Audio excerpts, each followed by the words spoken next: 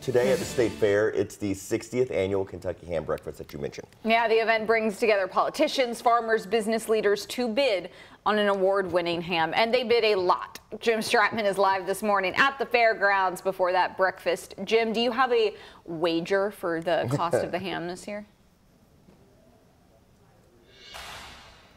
Well, Grace, if I'm going off history, last year was $10 million, split two ways, $5 million from two different parties. So I'm hoping we hit at least $10 million this year, and I'm sure this man is hoping the same thing. This is Kyle Kelly. He's the chair of the Ham Breakfast. Second year for the chair.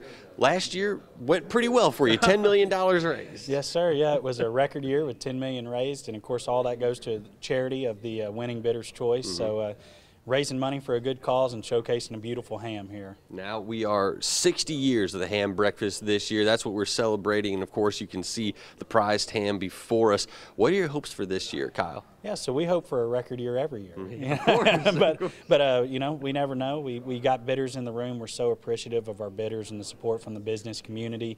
And you know, we like it to showcase the ham, bring together farm, city, rural, urban, bring everybody together and auction off this beautiful ham and help support some charities. So yeah, we're certainly hoping for another record year, but to be determined there. To be determined. Now, if somebody is maybe sitting at home, they've never experienced a ham breakfast before, what is it like? I mean, last year was your first as the chair, but you've been around this for a very long time. Yeah. What is a morning like this actually like? Yeah, so it's very exciting. First of all, you get a great breakfast with 1,600 of your friends from all over the Commonwealth of Kentucky. So the atmosphere is lively. People start showing up a little after 6 for a breakfast. It doesn't start until a little after 7.